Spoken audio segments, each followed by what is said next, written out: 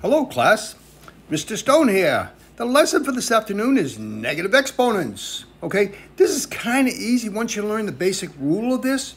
Okay, the way this works is when you get 5 to the negative 2, you really just flip it. Okay, so the 5 goes down. Let's get the pen going. Pen. The 5 just reverts. This is really 5 over 1. Let's put it like that, okay? So that makes it a little easier. The 5 just reverts down to the bottom, so it becomes 1 over 5, and then it's square. So that equals 1 over 5 times 5.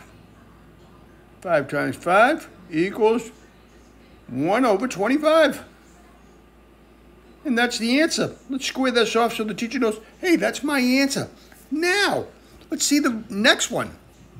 It's 3/4 brackets. Negative 2, okay? What I'd do here, I'd reverse this, okay?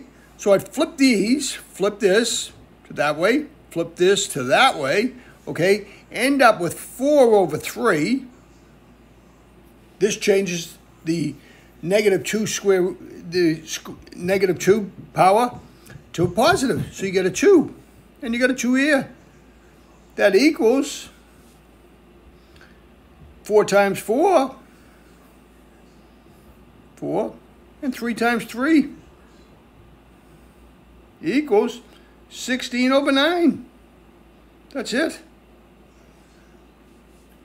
Now the next one, okay, it's brackets x to the negative cube, brackets to the 4th power, okay? Let's see how you do this, okay? You ready?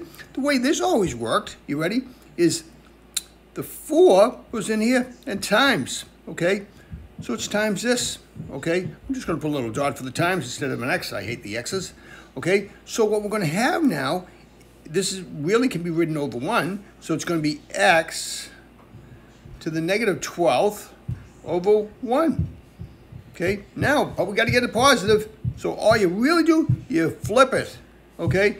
So you get 1 over x to the 12th power, and that's it, okay? That's all there was to it, okay? Just got to learn a few rules here, okay? Now, the next one, okay? It's 4x, brackets, to the negative 5 times 2 to the 2nd power, okay? The way this works, this 2nd power has got to go to both. It's got to go to the 4, and it's got to go the x to the negative 5. So this could be rewritten, okay? 4 to the 2nd power, then these are times, so let's put a little dot there so you know it's times. Okay, it'd be x to the negative 5th power times 2, which would be to the negative 10th power. Okay, now this can be all written over 1. Okay, so this is all over 1. So what I do here, I just flip this. I bring the x down here. The 4 can stay up the top, so be equals 4 to the 2nd power,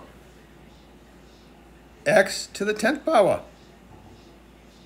That equals, what's 4 to the 2nd power? It's 16, okay? So it's 16 over x to the 10th power.